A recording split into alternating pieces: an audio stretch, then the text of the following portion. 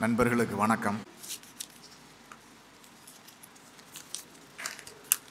எனக்கு நோட்ஸ் இல்லாமல் பேச தெரியாது அப்படிங்கிறதுனால நோட்ஸ் எடுத்துகிட்டு வந்துட்டேன். அந்த நோட்ஸில் முதல் விஷயம் இந்த எழுத்தாளருங்கிற விஷயந்தான். அந்த அழைப்பிதழில் எழுத்தாளர் சாரணி தான் போட்டிருந்தது. சூர்யாவுக்கு பல வருடங்களுக்கு முன்பாகவே அந்த உதாரணத்தெல்லாம் சொல்லி எச்சரித்திருந்தும் எழுத்தாளர் சாருணி தான் போடுறதில்ல.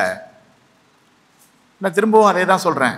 நீங்கள் ரஜினிகாந்தை கூப்பிட்டுருந்தீங்கன்னா அந்த அழைப்பிதழில் நடிகர் ரஜினிகாந்த்னு போட மாட்டீங்க, ரஜினிகாந்த்னு தான் போடுவீங்க.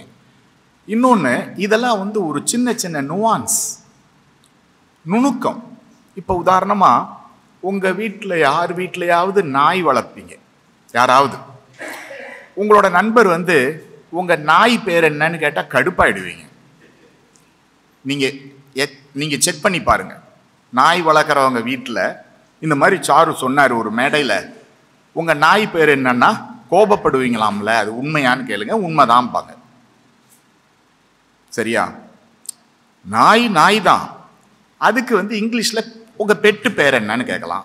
தமிழில் கேட்குறதுக்கு நம்மக்கிட்ட இல்லை. உங்கள் செல்ல பிராணி பேர் என்னன்னுலாம் கேட்க முடியாது. நான் அதனால் உங்கள் பெட்டு பேர் என்னன்னு கேட்டுறது. அந்த மாதிரி நாயின்னு எப்படி சொல்லக்கூடாதோ,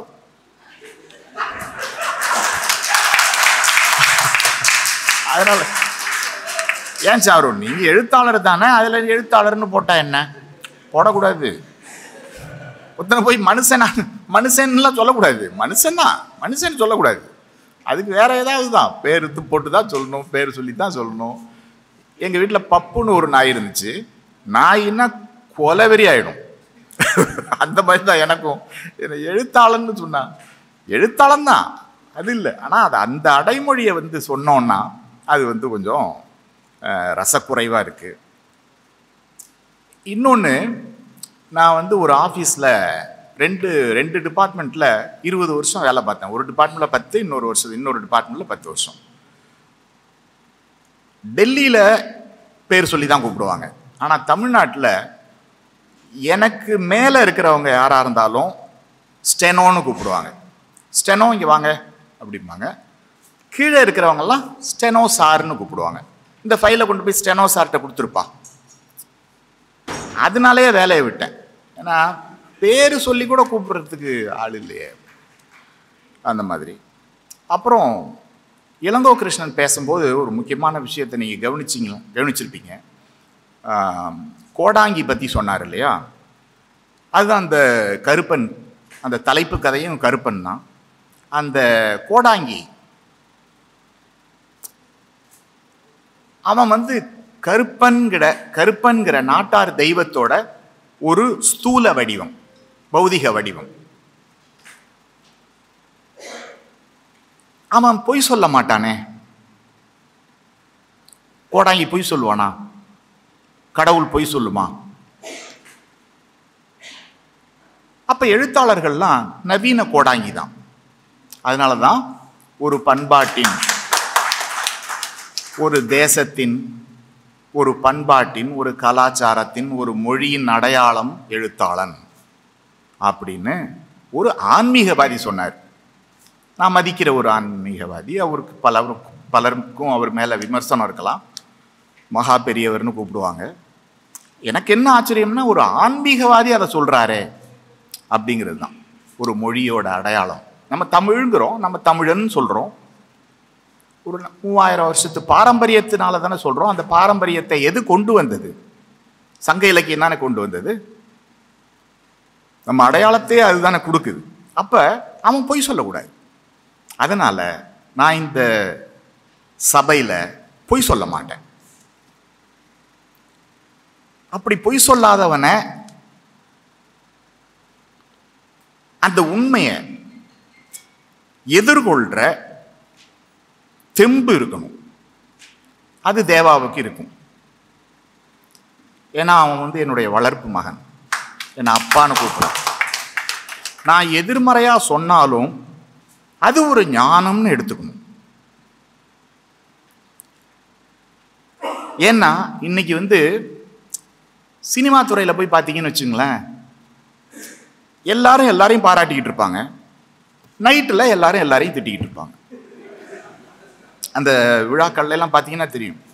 எல்லாம் ஒரு நாள் ஒரு படத்தை பற்றி நான் அந்த படத்துக்கு அந்த விமர்சனம், அதாவது விமர்சனம் இல்லை, ஒரு ரிவ்யூ மீட்டிங் வரைக்கும் வைக்கும்போது அந்த இயக்குனர் எனக்கு ரொம்ப நண்பர், அவரோட பிஆர்ஓ கூப்பிடுறாரு. அப்பா எனக்கு அந்த படம் பிடிக்கல, என்னை விட்டுருங்க. இல்லை நான் டைரக்டர்கிட்ட சொல்லி பேசிட்டு வர்றேன். பேசிட்டு அவர் எவ்வளவு நெகட்டிவாக பேசினாலும் பரவாயில்ல, கூப்பிடுங்க. நான் திரும்ப திரும்ப சொல்கிறேன், வேண்டாம், கோடிக்கணக்கா படம் போட்டு எடுக்கிறீங்க, தமிழ்நாடே கொண்டாடிக்கிட்டு இருக்கு அந்த படத்தை, வேண்டாம் அப்படின்னு சொன்னேன். இருந்தாலும் கூப்பிட்டாங்க. நான் ஒரு ஆள், நானும் லீனாமணி மேகலையும் தான் அந்த படத்துக்கு மாற்று கருத்து வச்சு பேசணும். அதுலேருந்து அந்த டைரக்டர் என்கிட்ட பேசுறது இல்லை. இது தேவையா, எனக்கு தேவையா இது? ஆனால் மறுநாள் பாரதி ராஜா கூப்பிட்டு எனக்கு ரொம்ப நெருங்கின நண்பராயிட்டார். நிர்வாண எழுத்தாளர்னு தான் கூப்பிடுவார், என்னை அடிக்கடி கூப்பிடுவார். என்ன சொன்னார்னா, நான் என்னெல்லாம் பேச நினைச்சனோ அதெல்லாம் நீங்கள் பேசிட்டீங்க. அவன் என் சிஷ்யன், என் மாணவன், என்னால் பேச முடியல. விசாரணைங்கிற படம் தான், வேற ஒன்றும் இல்லை. ஸோ நான் அடிக்கடி சொல்றது உண்டு, நான் என்னுடைய எழுத்துக்காக பிரேதங்களின் மீது நடந்து செல்கிறேன். அதை நீங்கள் அப்படியே லிட்டரலாக எடுத்துக்கூடாது. ஆனாலும் பிரேதங்களின் மீது தான் நடந்து செல்கிறேன். நேற்று சொன்னேன், நாளைக்கு வந்து நான் தேவாவுக்கும் எனக்குமான நட்பு என்ற அதை வந்து அது மேலே நடந்து போவேன் பாரு. அதை அவன் தாங்கினான்னா நல்லது, இல்லைன்னா நட்பு முறிச்சிடும். ஏன்னா எனக்கு உயிருக்கு உயிரான நண்பர்கள் இந்த மாதிரி பிரிஞ்சு போயிருக்காங்க. ஒருத்தர் வந்து ரொம்ப நெருங்கின நண்பர், அன்பு அப்படியே உயிரே வச்சிருந்தாரு என் மேலே, நாவலை கொடுத்தாரு, படித்து பார்த்தேன். படிக்கிறது தான் நான் உங்களுக்கு செய்யக்கூடிய ஒரு நன்மை, ஒரு உங்களுக்கு கொடுக்கக்கூடிய ஒரு கிஃப்ட்னு வச்சுங்களேன். என்னோட நேரத்தை கொடுக்குறேன் இல்லையா. படித்தேன், வெளியீட்டு விழாவுக்கு கூப்பிட்டாரு. டேய் தம்பி, என்னை கூப்பிடாத, எனக்கு கொஞ்சம் கூட பிடிக்கலைங்கிறது மட்டும் இல்லை, அதில் இருக்கிறது எல்லாமே ரொம்ப ஒரு பாசாங்காகவும் எனக்கு வந்து உண்மைக்கு புறம்பானதாகவும் இருக்குது. பாசாங்கு இல்லை, உண்மையே இல்லை அது. அதனால் எனக்கு வேண்டாம், விட்டுருங்க என்னதும் ஃபேஸ்புக்கில் போட்டு என்னை கிழின்னு கிழிச்சிட்டாரு. கிட்டத்தட்ட 15 வருஷமாக கிழிச்சிக்கிட்டு இருக்காரு. நேற்று கூட என்னை போட்டு கிழின்னு கிழிச்சு ஆடு ஜீவிதத்தில் இவர் பேரே வல்ல நாவல்ல இவர் வந்து புழுகியிருக்காரு. அதாவது அந்த வன்மம் அது ஆடு ஜீவிதம் இல்லை, அவரோட இன்னொரு நாவல், பென்யாமினோட இன்னொரு நாவலில் வெயிலின் ஏதோ மரணமோ ஏதோ ஒரு மஞ்சள் வெயிலின் மரணம்ங்கிற நாவலில் என்னோட பேரை மென்ஷன் பண்ணியிருக்காரு. அதை நான் பேர் தப்பாக சொல்லிட்டேன், ஆடு ஜீவிதம்னு.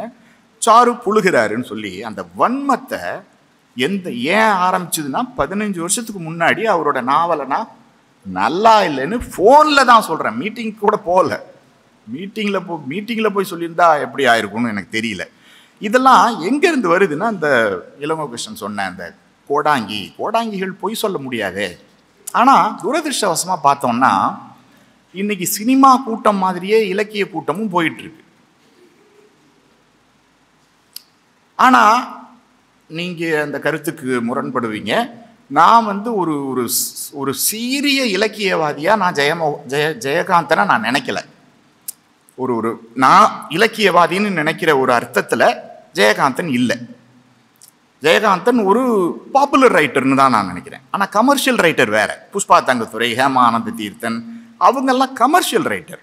இவர் வந்து பாப்புலர் ரைட்டர், வெகுஜன எழுத்தாளர், இலக்கியவாதி இல்லைன்னு நான் நினைக்கிறேன். ஆரம்ப காலத்தில் அவர் தான் என்னுடைய ஆசிரியர், அது வேற விஷயம். அப்போ அவர் என்ன பண்ணாரு, அண்ணாதுரை இறந்துட்டாரு, தமிழ்நாடே கொந்தளிச்சு போய் கிடக்கு. சின்ன வயசுல இறந்துட்டாரு, அந்த வயசு மரணத்துக்கான வயசு கிடையாது. தமிழ்நாடே திரண்டு கிடக்கு. அப்ப அவர் சொல்றாரு, மூடர்களே அவரை அறிஞர் என்பார். எவ்வளவு தில்லு வேணும், உயிருக்கு துணிஞ்சு சொல்றாருல. இதுவாவது அறிக்கை. ஒரு மீட்டிங்ல பெரியார் உட்காந்துருக்காரு, இவரு புட்டிச்சு பெரியாரை கிழின்னு கிழிச்சா இவரை கிழிக்கிறதுக்கு எல்லாம் கிளம்புறாங்க தொண்டர்கள்லாம். பெரியார் தம்பி நல்லா பேசுறான், இதுடா கேட்போம் அப்படின்னு உன்னிப்பாக கேட்டாராம் பெரியார். கேட்டுட்டு கூப்பிட்டு பாராட்டி அனுப்பியிருக்காரு. இன்னொரு தடவை வந்து ஒரு பெரிய ரகளை ஆயிடுச்சு. அது ஏன் ரகளை ஆயிடுச்சுன்னா, சினிமா கூட்டம் அதுக்கு கூப்பிட்டு விட்டாங்க. சிவாஜி கணேசனுக்கு பாராட்டு விழா. இவர் சிவாஜியை பிடிச்சி கிழின்னு கிழிக்கிறாரு. நடிப்பா இது அப்படின்ட்டு. கொலை மிரட்டல் தான், கொலை தான். அன்னைக்கு விட்டுருந்தா கொலை பண்ணியிருப்பாங்க ஜெயகாந்தர். அப்போ ஒரு இலக்கியவாதிக்கு உரிய பண்புகளோட ஒரு ஒரு இலக்கியவாதி அல்லாத ஒரு எழுத்தாளர் இருக்காரு. எனக்கு தெரிஞ்ச அசோகமித்திரனும் அப்படிதான். அவர் வந்து அவ்வளவு பாப்புலரான இல்லைன்னாலுமே ரொம்ப எளியவர், ரொம்ப ஒரு பயந்த சுபாவம் உள்ளவர்னாலும் சமரசமே பண்ணிக்கிட்டது இல்லை. நான் என்னோட புஸ்தகத்தை, எனக்கு அவர் வந்து ஆசிரியர், தந்தை மாதிரி. இப்போ தேவா என்ன தந்தை, அப்பா அப்பான்னு தான் கூப்பிட்ற மாதிரி, நான் வந்து அசோகமித்திரன் எனக்கு வந்து அப்பா மாதிரி. அதனால நேனோ தொகுப்பு எழுதி அவர்கிட்ட கொடுத்தேன். கொடுக்கும்போதே சொன்னார், கனையாழியில் எழுதிட்டு இருந்த வரைக்கும் நீ நல்லா தான் எழுதிட்டு இருந்த, அப்புறமா கெட்டு போயிட்ட.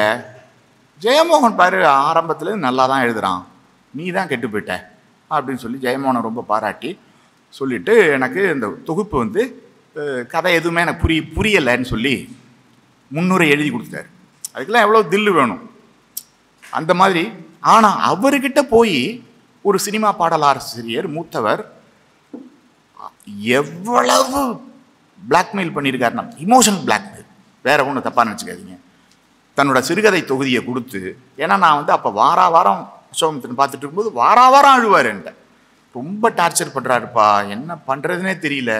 அப்புறம் கடைசியாக சொன்னார், எனக்கும் என் மனைவிக்கும் பட்டு வேஷ்டியும் பட்டு புடவையும் கொண்டு வந்து கொடுத்துட்டாரு, இதுக்கு மேலே என்ன பண்ணுறதுன்னு தெரியல, எப்படிப்பா அதை போய் பாராட்டி எழுதுறது அப்படின்னு புலம்புன்னு புலம்புவார். அதே பாடலாசிரியர் ஜெயகாந்தன்ட்ட போய் அவர் சாக கிடக்கிற நிலைமையில, சுயநினைவு இல்லாத நிலைமையில அவர்கிட்ட அந்த முகவுரையோ முன்னுரையோ வாங்கி நான் கையெழுத்து போட்டுக்குவான். அவர் சுயநினைவிலே இல்லை. அப்போ ஜெயகாந்தனோட மகள் வந்து அதை பற்றி, நடந்த ஊழலை பற்றி சொல்லியிருக்காங்க. அந்த பாடலாசிரியருக்கு வந்து தனக்கு ஒரு இலக்கிய அங்கீகாரம் தேவைப்படுது. எதுக்கு இதெல்லாம் சொல்ல வந்தேன்னா, இந்த எப்படி ஒருத்தன் இருக்கணும், கோடாங்கி மாதிரி தான் இருக்கணும்.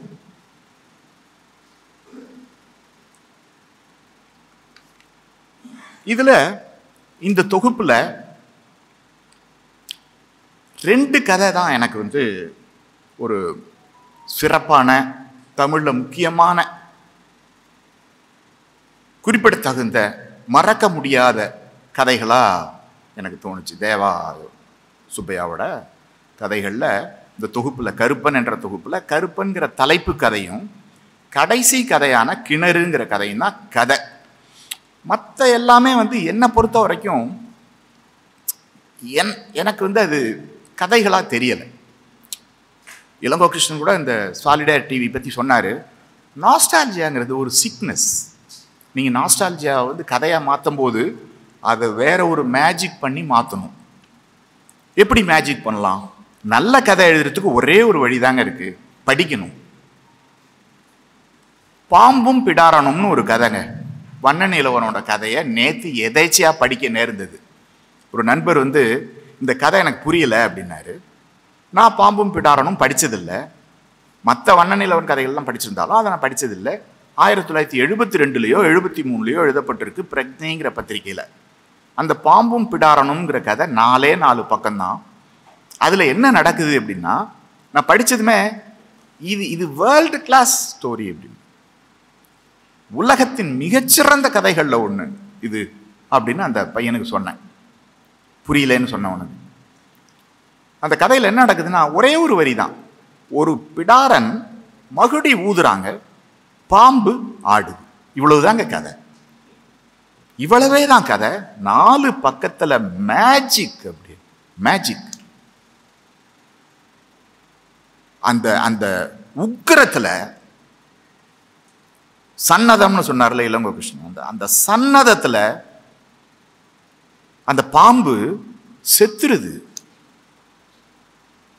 பிடாரனும் செத்துடுறான். அவனுக்கு அப்படியே மகுடி வாசிக்கும் போது, என்னடா இன்னைக்கு பாம்பு அடங்க மாட்டேங்குதேன்னு வாசிச்சுக்கிட்டே ஒரு கடத்துல அவனும் செத்துறான். இது கலையோட ஒருத்தன் வந்து காதை அறுத்து கொடுக்குறான்ல, காதல் வெறியில காதை அறுத்து கொடுத்துட்றான். மோகமுள்ள சொல்றாளே அந்த யமுனா, செத்துலாம் போல இருக்குப்பா. ஒரு கலையோட உன்னதம். நான் லௌகீக வாழ்க்கையில உண்மையே பேசினதில்லை. நான் என்ன லௌகீக வாழ்க்கை அப்படிதான் இருக்கு. என் ஒய்ஃபு கேட்பாங்க, இப்போ நீ குடிக்கிறதெல்லாம் விட்டுட்டீங்களப்பா? அது 10 வருஷம் ஆச்சுமா. அது முத நாள் தான் நான் எங்கேயாவது வெளியூர் போயிட்டு இந்த ஊரில் குடிக்கிறது இல்லை. ஏன்னா அது அவங்க நினச்சிக்கிட்டு இருக்காங்க என்ன ஒரு டீ டோட்டல்லர்னு என் மனைவி நினைக்கிறாங்க. எவ்வளோ பெரிய ஒரு கொடுப்புன்னு பாருங்க. எனக்கு இந்த உலகத்திலேயே பிடிச்சது அதுதான். அந்த காலத்தில் ஒரு ஒரு சூஃபி சாங் ஒன்று இருக்கு. அந்த பாட்டை மறந்துட்டேன். ஒரு உருது பாட்டு, கசல் பாட்டு. நான் என்னடா தப்பு பண்ணிட்டேன், கொஞ்சோண்டு குடித்தேன், அவ்வளவுதானடா, அதுக்கு ஏன்டா இவ்வளவு ஹங்காமா பண்ணுறீங்க, ஹங்காமான்னு ஒரு பாட்டு. அந்த பாட்டை கேட்காதவங்களே இருக்க மாட்டாங்க. ஹங்காமான்னு ஆரம்பிக்கும். அந்த மாதிரி மெஹதி ஹசன் பாடின பாட்டு. அந்த மாதிரி அவங்களுக்கு அதுதான் பிடிச்சிருக்கு. என்னோட நண்பர்களுக்கு இடையிலையும் அவங்களுக்கு அந்த உண்மையை சொன்னா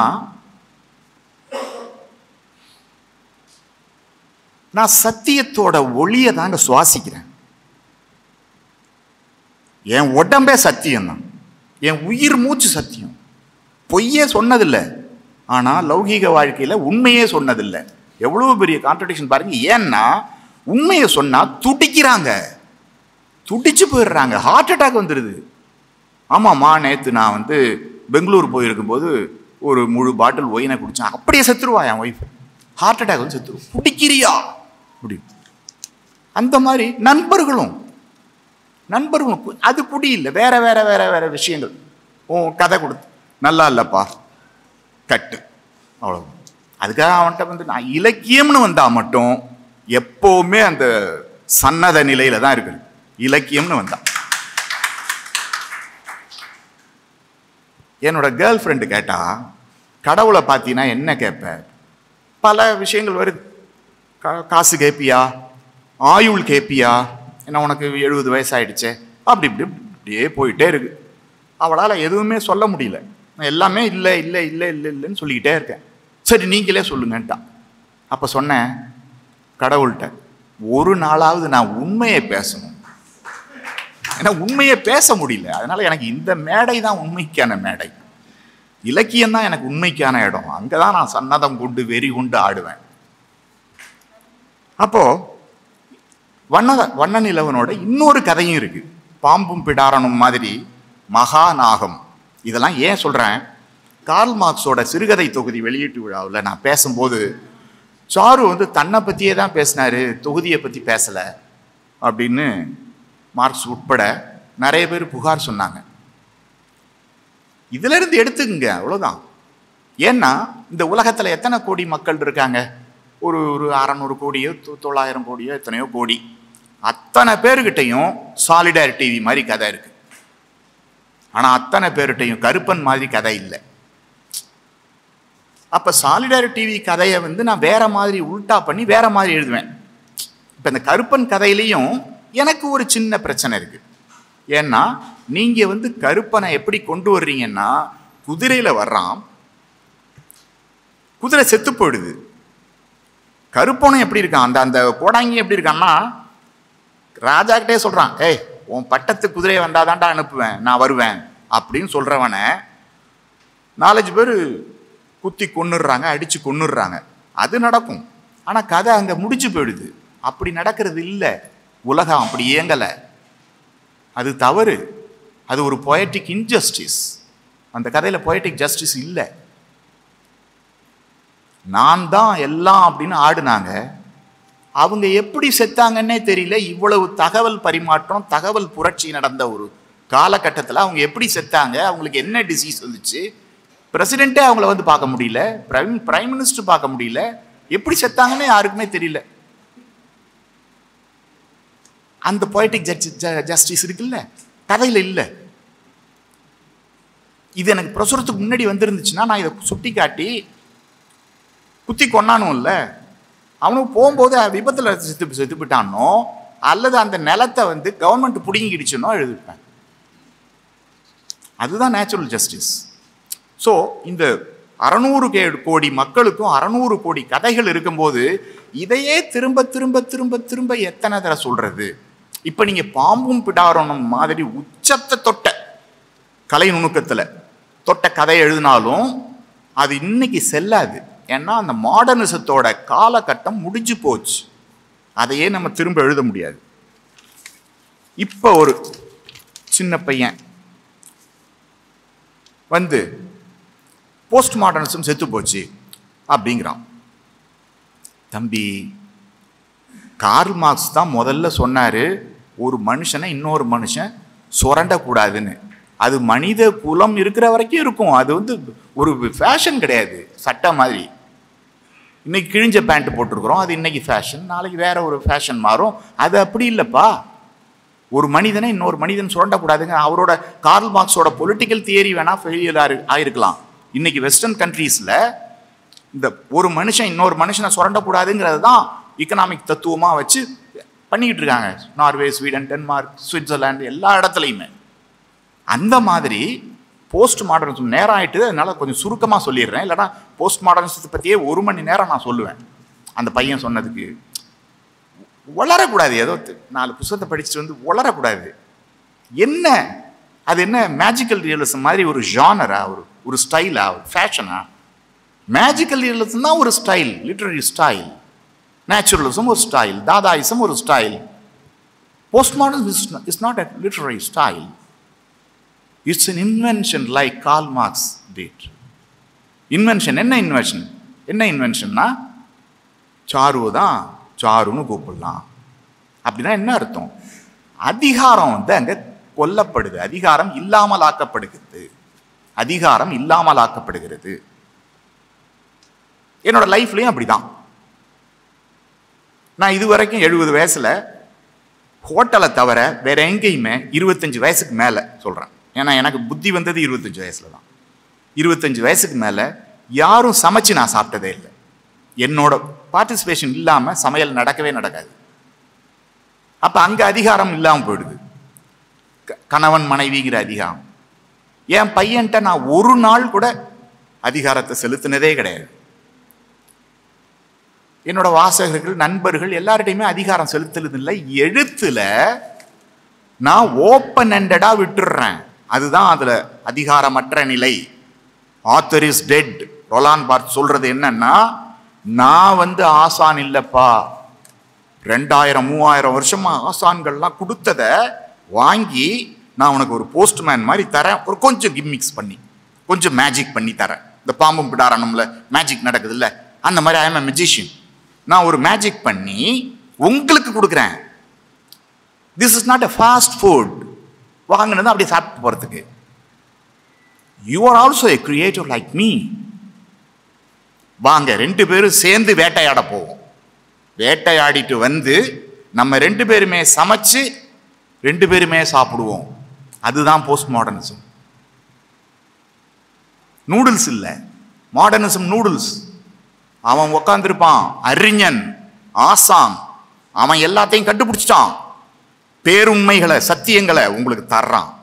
ரிசீவிங் எண்டில் இருக்கீங்க நீங்க. அது மாடர்னிசம். போஸ்ட் மாடர்னிசம் அப்படியே ஓப்பன் எண்டடா விடணும் எல்லாத்தையும். இப்படி வச்சுங்களேன், மேல் செக்ஷுவாலிட்டிங்கிறது ஒரு பிகினிங், ஒரு எக்ஸ்ட்ரீம், ஒரு எக்ஸ்ட்ரசி, த டவுன்ஃபால், த டெத். மேல் sexuality beginning, peak, down. Female sexuality is not like that.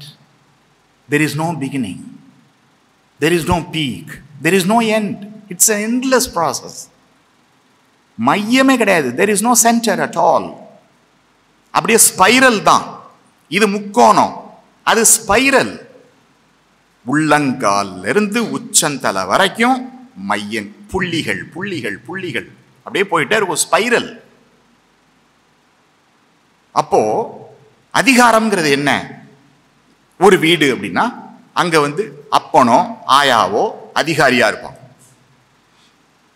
School, prison, institution, society. சொசைட்டில யார் அதிகாரி? குரு. மதகுரு. மதகுரு சொல்றாரு, ஒரு பிரைம் மினிஸ்டர் வந்து பிரதிஷ்டை பண்ணும்போது நீ சூத்திரன், உனக்கு தகுதி கிடையாதுன்னு யாரு சொல்றா? மதகுரு சொல்றாரு. ஸோ எல்லாத்துலேயுமே இந்த டாப் இருக்கு, ஒரு பேட்ரியார்கல் ஆர் மேட்ரியார்கல். அப்ப அந்த டாப்பை எழுத்துல பார்த்தோம்னா ஆத்தர், அந்த டாப்பை அழிச்சிரு, அதிகாரம்ங்கிறத அழிச்சிரு, ஓப்பனா கொடு, நீயே கிரியேட் பண்ணிக்க. அதுதான் அந்த பவரை வந்து இது பண்றது தான். ஒரு எல்லா விஷயத்தையுமே நம்ம வந்து ஒரு democratisation of thinking, it's a perception. அது மாதிரி டெமோக்ரட்டைஸ் பண்றது தான் வந்து போஸ்ட் மாடர்னிசம். போஸ்ட் மாடர்னிசம் ஒரு ஸ்டைல் இல்லை, அது என்னைக்குமே சாகாது. It's an invention. அது எப்படி சாகும்? அது எப்படி இல்லாம போகும்? மரத்துலேருந்து ஆப்பிள் கீழே விழுதுன்னா அது ஒரு கண்டுபிடிப்பு, முன்னாடியும் விழுந்துக்கிட்டு தான் இருந்தது. அப்போ போஸ்ட் மாடர்னிஸ்டுகள் வந்து அதிகாரம் இருக்கக்கூடாதுங்கிறாங்க. அவ்வளோதான். Thank you so much. நன்றி சாரு. நவீனத்துவத்துக்கும் பின்னவீனத்துவத்துக்குமான ஒரு அறிமுக உரையை ஆற்றி அதில் கருப்பன் எந்த இடத்தில் வந்திருக்கிறான் என்பதை நாசுக்காவும் சொல்லி விடைபெற்றிருக்கிறார். இந்த சாரு பேசிய இந்த உரை சுருதி டிவியில் மீண்டும் மீண்டும் இன்னொரு முறை போட்டு நாம் குறிப்பெடுப்பதற்கு தகுந்த ஒரு பேச்சாக இது இந்த முறை அமைந்திருக்கிறது.